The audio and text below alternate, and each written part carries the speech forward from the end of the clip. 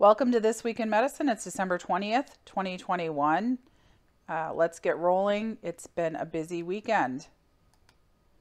Again, before the pandemic, current pandemic, Dr. Yamamoto could give lectures in an audience where maybe some people were not wearing masks.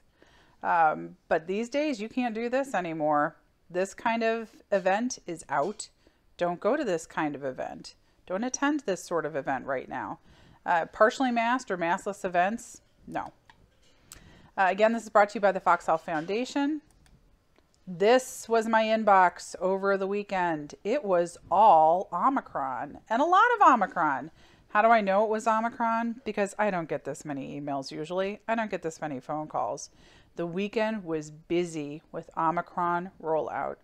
That means that I got a lot of emails from patients who had symptoms of COVID, people who needed testing, people who had questions about monoclonal antibody therapy, people who were exposed to someone who tested positive for Omicron, questions about what kind of rapid tests to do, how long to quarantine.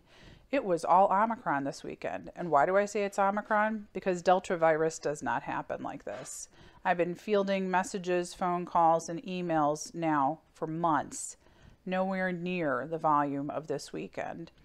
And Delta doesn't happen this quickly, and Delta doesn't happen in these numbers. So it's not at all common that I will have 20 to 30 messages over the weekend that are specifically about testing for coronavirus. This weekend, there were a lot of phone calls for that reason. So that means Omicron is here. This was very obvious this weekend. It was obvious to me on Friday as the weekend started that there were many phone calls way past the volume of a normal Delta coronavirus weekend. This is not Delta virus. Omicron is here in the DC area. Again, I want to point out the mask study that we talked about last week because this is how you're going to protect yourself for the next 2 to 4 weeks. Let's hope it's 2 to 4 weeks. If Omicron infection really is rapid and happens within a day or 2 or 3 of exposure, and it moves that quickly as it did in South Africa and the United Kingdom, perhaps we will be finished with this in a couple of weeks. But in the meantime, your best protection is a mask. And your best protection is not to be with other people without a mask. So if someone is not in your social group and you don't know where they have been, don't unmask around them and don't be around them if they're not wearing a mask. Again, this was a great study. Here's the actual reference. Last week I showed you a slide where you could find this story about this research study in dig.com. But if you went to the Proceedings of the National Academies of Science, you would see this study that was done at Princeton, not my university, Dr. Yamamoto's. It's an excellent study. It describes an upper bound on one-to-one exposure to infectious human respiratory particles. Exactly what we're talking about, coronavirus infection. And here's the summary. Our results show that face masks significantly reduce the risk of COVID infection compared to social distancing. We find a very low risk of infection when everyone wears a face mask, even if it doesn't fit perfectly on the face. But this study did assess perfect fit.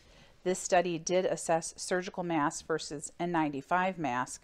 So let's go a little deeper because masking is what's going to save you in the next couple of weeks. This is the schema or diagram that they used in this study to explain an infected person versus the susceptible person wearing masks. This is the better fit quality mask like an N95. They used distance because they were also testing for social distancing.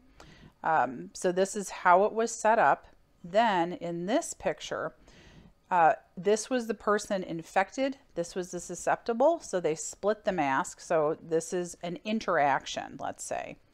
This is an interaction where each person is wearing a surgical mask. This is where the infected person is wearing surgical and the susceptible person is not.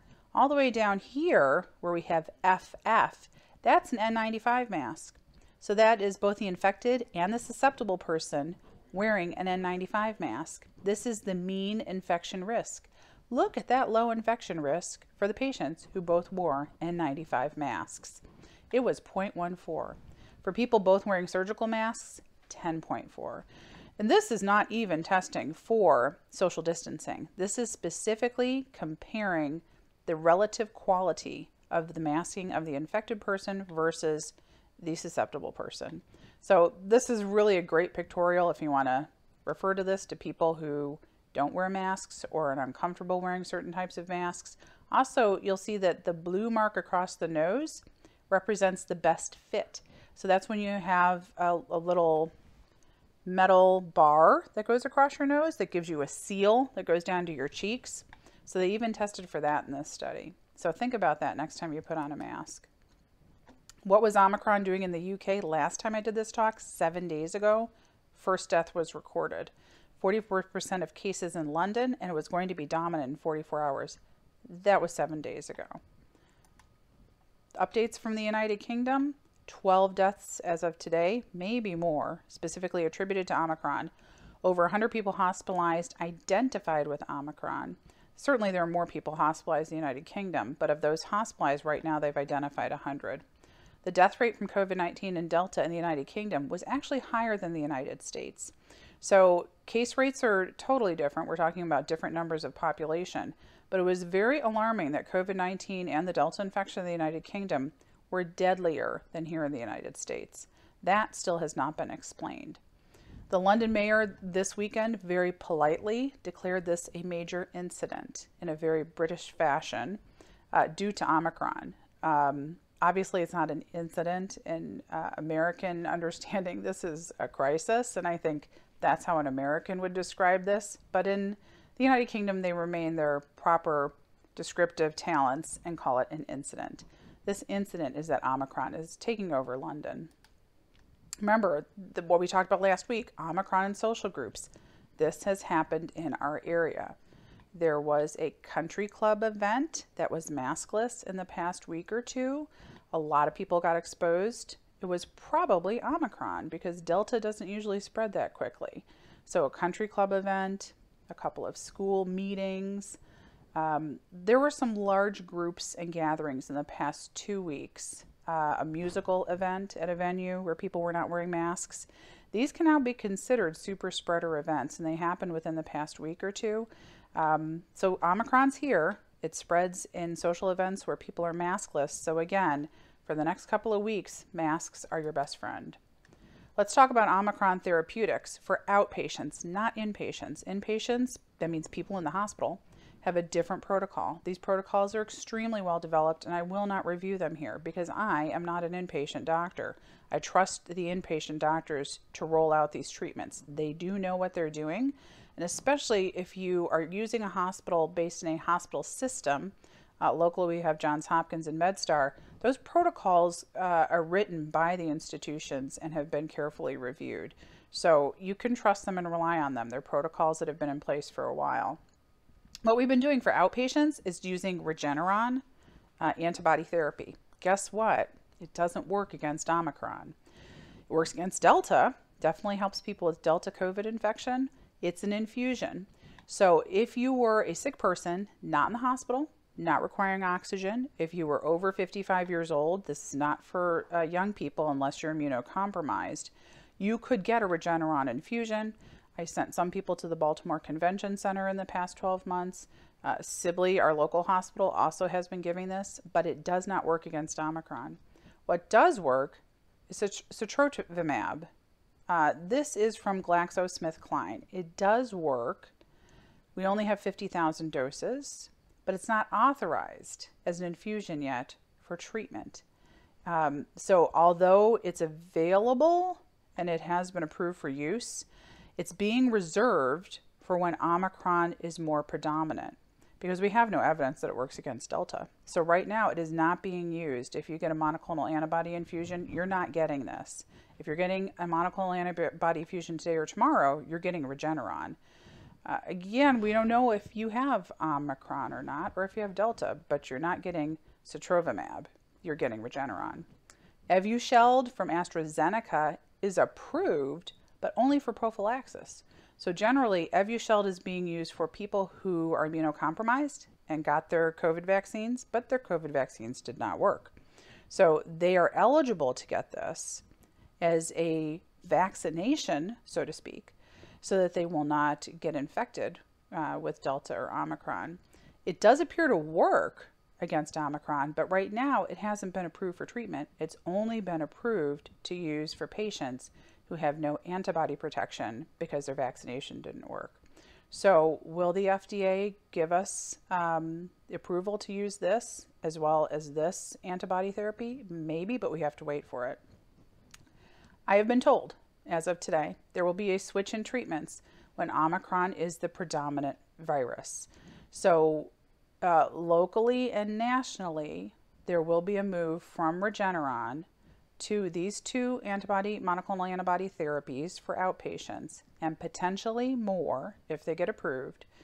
And that switch will come regionally when different regions have predominant Omicron. So you would expect maybe New York and Miami are going to or already do have predominant Omicron, and Delta is going away. So in those places, these two antibody therapies might be approved and Regeneron will be stopped. This is already in place locally. So if I have to order antibody treatments for my patients, I already know what I'm ordering and I should know when the switch occurs. So we should be informed about this. We know a lot more now than we did last year. Part of the problem is we are not testing for individual treatment, but for making public health decisions. So if you get a positive COVID test right now, I cannot tell you, nor will the testing facility tell you if it is Omicron or if it is Delta. So right now, we're accruing these numbers in order to make decisions about what is the predominant strain, but you will not be told individually whether or not you have Omicron or Delta.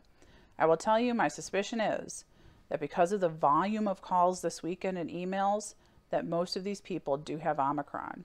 So are the antibody infusions I'm giving people right now working? We will have to wait and see. We don't know. Paxlovid could help us. It's the pill treatment. And guess what? It does appear to work against Omicron, but it hasn't been approved by FDA yet. And this would be a great at-home treatment, and it probably would help with Omicron. One note, we still don't understand the severity of this. A lot of patients are saying they have sore throat and runny nose. Because of one recent non-peer-reviewed paper, we think that Omicron likes to live in the bronchial tubes, but not go into deeper lung tissue, what we call the alveoli. The alveoli are your air sacs. They're microscopic. Delta virus loves to destroy those air sacs, which is probably why people ended up on ventilators. Omicron does not appear to go into that level of lung tissue. It multiplies in the bronchial tubes, hence what we would call bronchitis. Is bronchitis as immediately deadly as pneumonia? Not typically. So again, this data has to be peer reviewed, but it is very suspicious that, and probably correct, Omicron likes to live in bronchial tubes and replicate in bronchial tubes, but not invade and destroy the lung tissue. Let's hope that that is true, and let's hope that that peer-reviewed data bears out to be true. Again, is that the silver lining, that this is extremely mild? Well, I would say now that I have published this in our talk since December 6th, this is probably the third time I've used this slide, I don't think it's extremely mild. For some people, it's mild, just like original COVID. But if 12 people died of this in the United Kingdom, I don't think we can say it's extremely mild. Is it, however, rapidly killing off the more deadly Delta coronavirus mutation? That is to be seen, but it may be. Again, here is the United States. We're the Omicron Petri dish right now. Certainly we are regionally. We're in the test tube. But let's do this. Let's put some masks over this.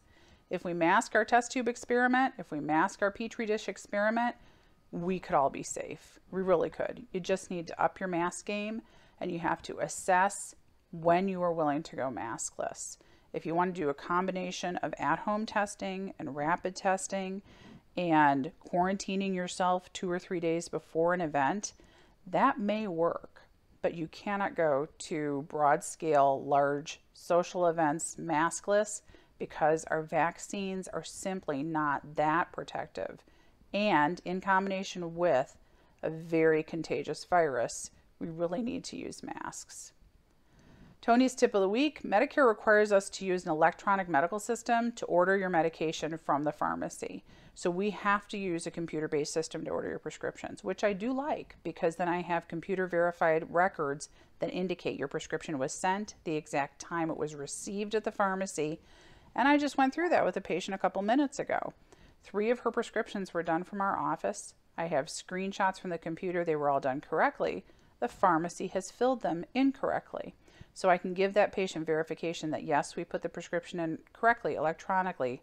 The pharmacy overworked, undoubtedly overloaded, made mistakes.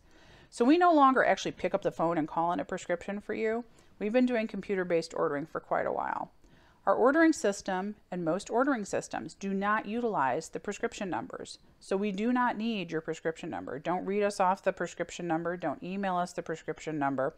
That's utilized mostly if you're going to use mail order refill yourself. So if you pick up the phone and you call CVS Caremark, they want your prescription number, but we never use it. So don't give it to us.